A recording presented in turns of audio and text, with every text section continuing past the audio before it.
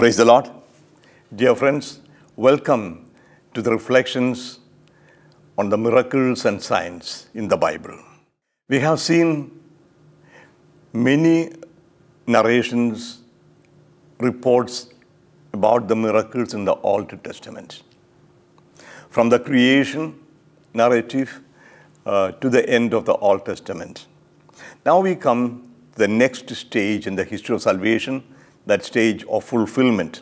The Old Testament was a preparation for the coming of the Messiah, the Redeemer, and the New Testament tells how the Son of God came to this earth as Son of Man and how he proved his personality and his message through many signs. And they we call miracles and signs. So, to start with the New Testament, I read a passage from the book of Matthew, Gospel of Matthew, chapter 4, verse 23. Jesus went throughout Galilee, teaching in their synagogues and proclaiming the good news of the kingdom and curing every disease and every sickness among the people. This is the word of the Lord. Teaching, preaching, healing. So, healing, miracles is a visible sign of what he is teaching.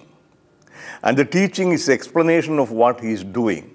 So the teaching or proclamation of the word of God and the performing the miracles, they go hand in hand. That's the two sides of the same coin. So we are focusing more on the miracles. And in the New Testament altogether, from the gospel, in the four Gospels, we have 49 reports of miracles, 40 reports of individual miracles, and 9 summary statements. So, summary of Jesus working. All these 49 reports, not all of them found in the same gospel or in the same Gospels. Each Gospel has its own particular report, and some are in common. But altogether, 40 individual instances of miracles are reported in the Gospels and 9 summary statements. When you go to the Acts of the Apostles, there we see 15 such reports, 13 of individual miracles or healing or resurrection that we see, and 2 summary statements. In the letters, we find very little. And when you go to the book of Revelation, the whole book seems to be a miracle. But that is a totally different literary form used. You call it the apocalyptic.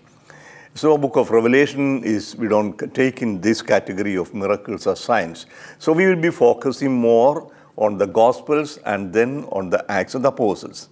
When you come to the Gospels, a major portion of the Gospels are presented as actions of Jesus, and various types of miracles are presented. There are miracles of healing, 20 of them, 20 miracles of healing. Then 10 miracles performed in the nature. Then exorcism, we have 4 exorcisms, and 3 times exorcism and healing are put together. And raising of the dead, 3 instances. Altogether, we have 40 such miracles. When you go into detail in the miracles in the nature, the first we see in the Gospel of John, turning water into wine. It has a symbolic meaning. It's the first sign Jesus performed to reveal the plan of God, reveal himself and his glory, John said. John will be studying the Gospel of John in detail, the 7 signs presented or 7 miracles presented as signs in the Gospel. John uses the word semeion, sign, rather than miracle. So the signs, the first sign or the first miracle in nature is that of changing water into wine. Then there is one stilling the storm and walking on the sea. Jesus walks on the sea once, and Peter is also walking on the sea, but also singing in the sea. Peter wants to walk, and Jesus says, come, and Peter goes, and when suddenly he sees that the sea is raging and the wind, and he tries to sink. He starts to sink, and Jesus puts him up. So walking on the sea and sinking and taking up. Then multiplication of loaves reported twice. It is being questioned and disputed among Bible scholars. Is the same instance repeated in different ways or two different ways? We do not know exactly. Anyhow, there are two reports in the Gospel of Matthew and Mark. The multiplication of loaves. First, 5,000 people fed by 5 loaves, and another time, 4,000 people by 7 loaves. And the only miracle reported by all the 4 Gospels is the multiplication of loaves. Then there is a miraculous fishing, reported once in the Gospel of Luke chapter 5, and then at the end of the Gospel of John chapter 21. And second, this question is the same instance reported by 2 different apostles through 2 different Gospels in 2 different ways. We will see it later. And then a coin found in the mouth of a fish, that is in Matthew.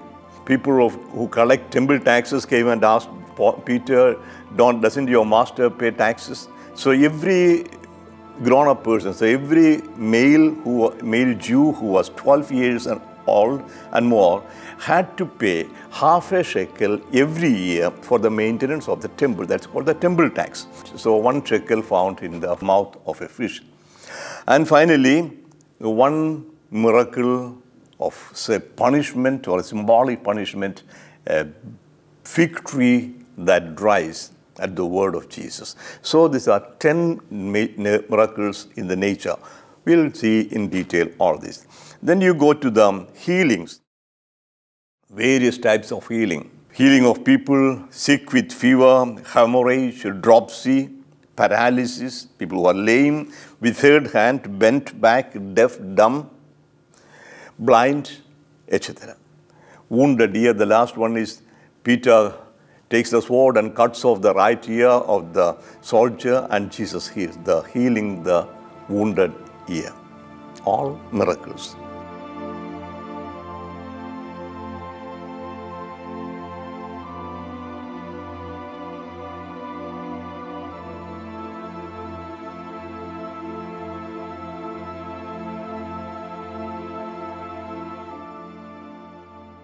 Then you have the extremely important miracles of raising the dead. 3 of them. The first, raising the dead, is done immediately after death. The child, 12 years old girl, daughter of Jairus, died when Jesus was on the way, and Jesus raised the child immediately afterwards. So raising the girl shortly after the death.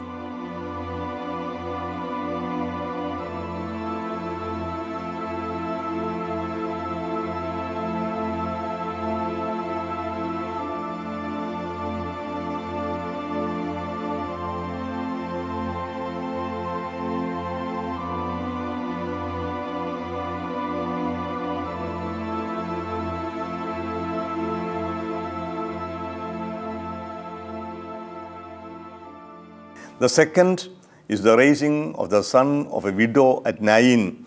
So the boy, the young man, died and he was being carried to the grave at the city gate. Jesus meets the procession and raises the boy. So after some time.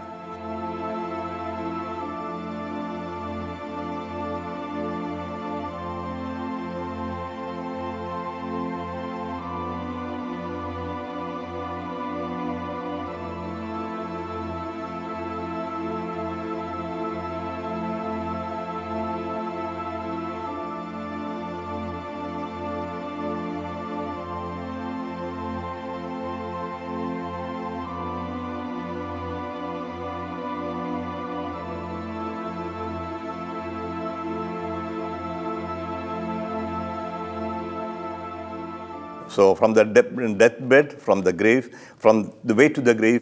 And the third is even more important to understand. That's the raising of Lazarus, who had been in the grave for 3 days. And his own sister said it would be stinking. There's been 3 days in the grave. And then Jesus calls him, Lazarus, come out, and he comes out.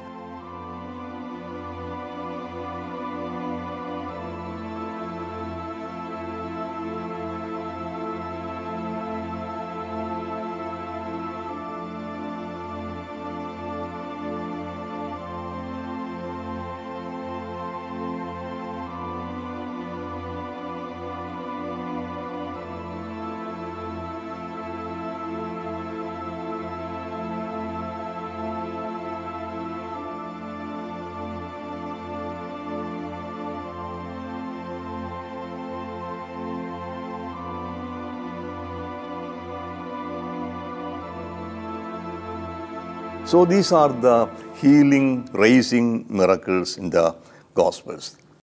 Now we go to the Acts of the Apostles.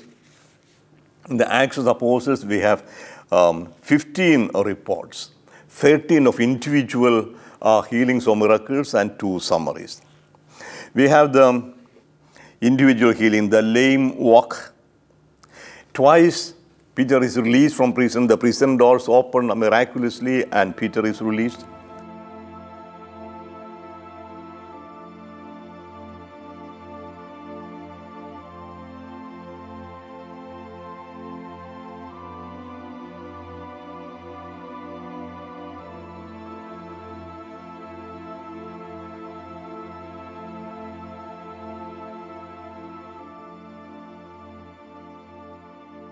Then there's the healing of paralytic, the healing of a sick person. We don't know exactly what kind of sickness. Then escape from the shipwreck. So the ship is broken, but the people saved. Then there's an exorcism of a spirit of divination, a spirit that possessed a girl and gave the power to predict the future, so to say, the divination. And that spirit was exorcised by Paul. Then another, a magician who was turned blind, who was somehow obstructing the preaching in Cyprus, and Paul cursed the sin. So because of the word of Paul, this magician becomes blind, turns blind. Another negative miracle is the 7 sons of priest Sceva.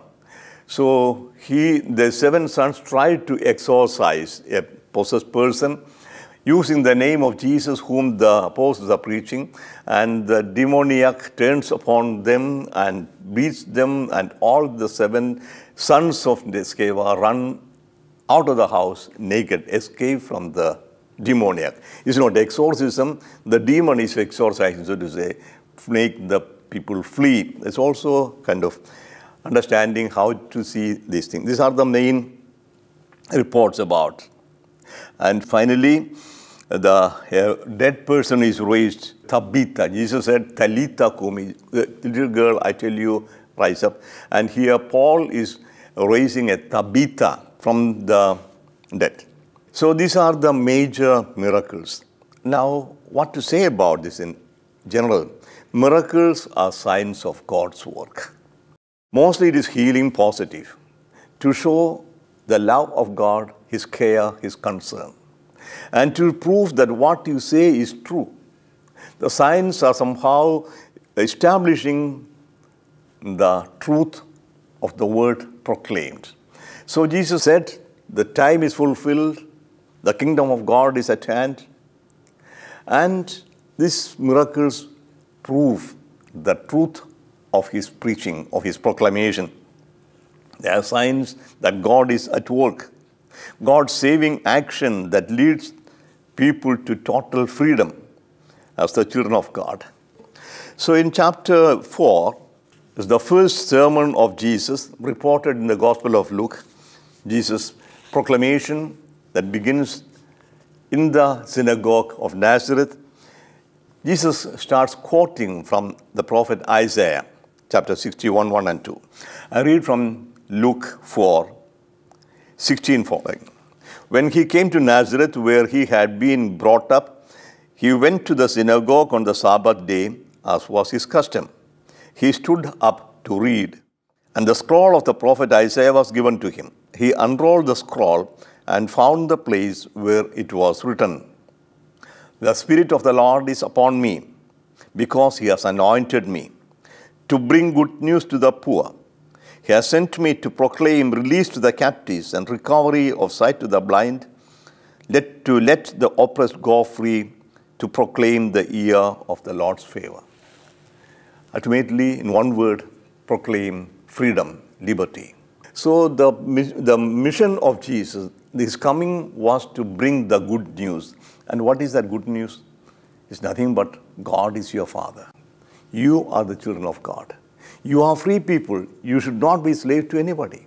So the total freedom that God gives, that is what Jesus proclaims. And that is seen through His various miracles that Jesus performed. So all the miracles Jesus performed were explaining, depicting before the eyes of the people what the kingdom of God is.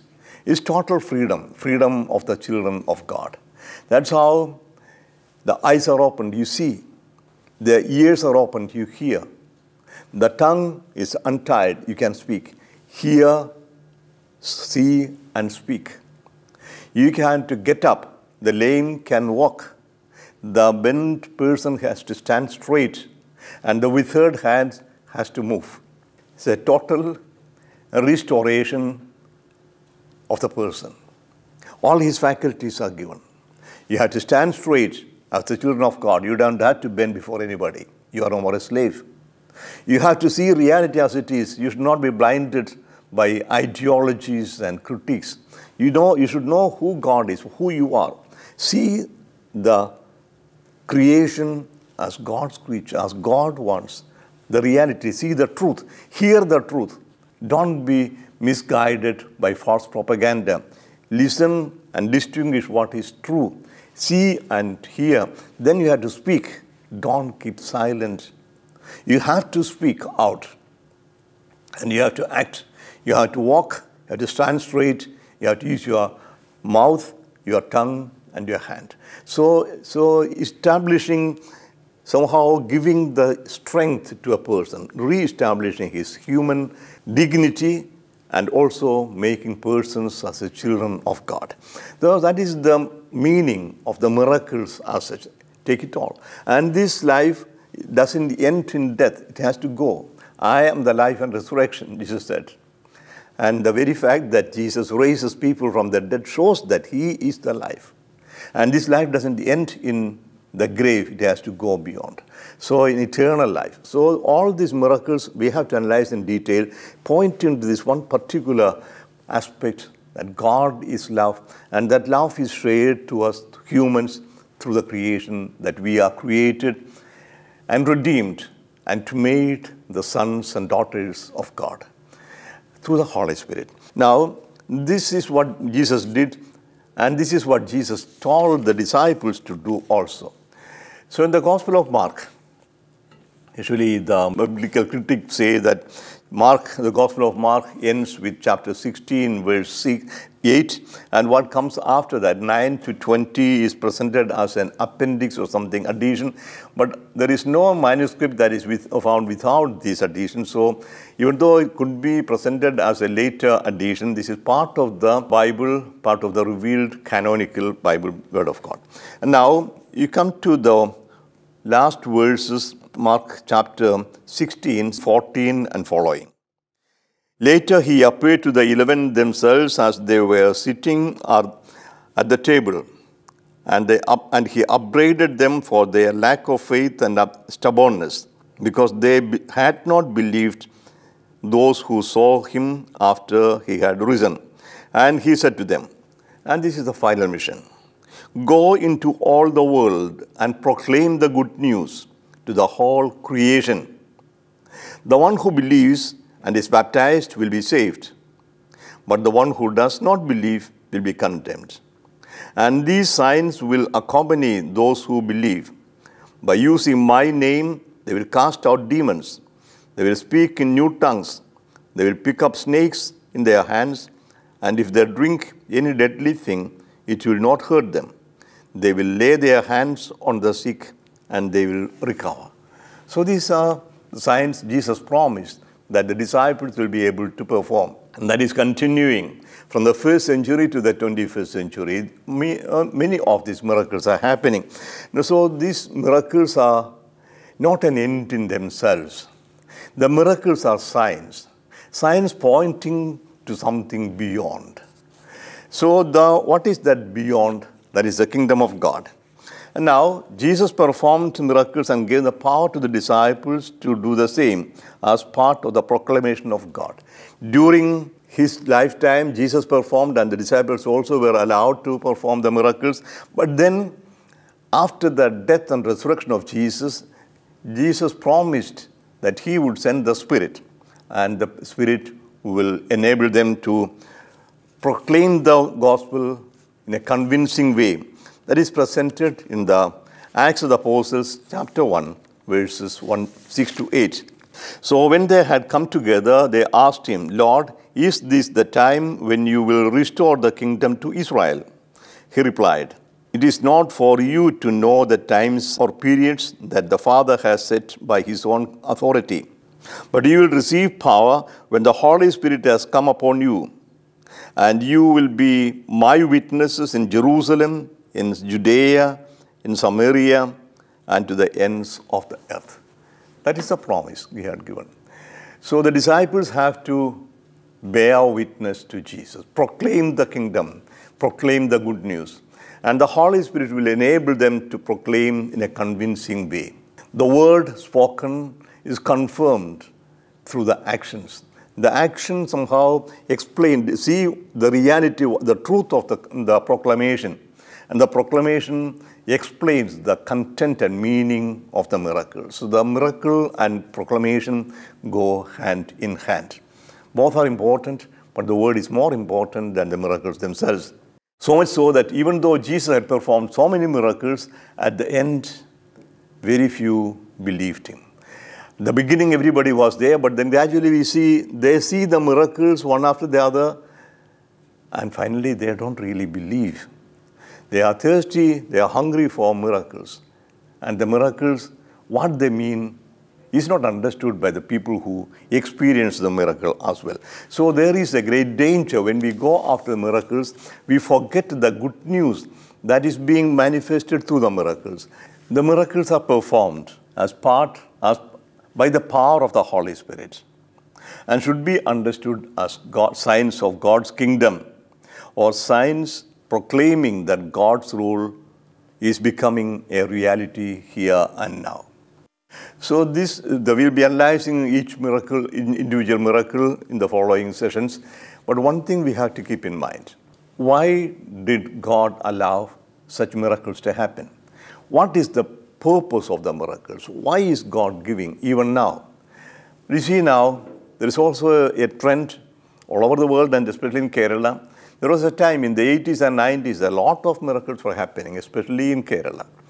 In the conventions, the public conventions, the hundreds of thousands taking part, so many healings, miraculous healing, retreat centers, etc. Now, gradually, these miracles have dwindled, and you see here, and less about miracles from one place to the other. So kind of changing, shifting centers, and the frequency of miracle is much less today. And we don't know how long it is going to happen. And there is a great danger we see. When you look only for the miracle, only for the favors to receive, and never listen to what God was asking you, unless you change your heart and ways, the miracles are useless. So you may be receiving your sight, you may be receiving a healing, but the next day you can become ill again. So what does the miracle mean? What is God telling us through these miraculous interventions? That's what we have to see. When we analyze each individual miracle, we'll try to see what the gospel writer, what the evangelist is telling, what God is revealing to us through these miracles. One thing be sure, the miracles are signs. And signs are not themselves important. Signs are pointing to something. And there may be more or less miracles, but what is important is the message conveyed through the word of God. That is the gospel of the kingdom of God. So when we analyze the miracles and see the action of Jesus, the reaction of the people, and the outcome, we have to keep this in mind. The miracles are signs of the kingdom, and we have to understand what the kingdom of God is. For this, let us ask the grace, the help of the Holy Spirit. Heavenly Father, send us your Spirit, enlighten our minds, strengthen our hearts to understand, to believe what you are revealing through the miracles and what you are asking us to do. Enable us to trust in you and to obey you. Your word will be our guide. In the name of the Father, and of the Son, and of the Holy Spirit. Amen.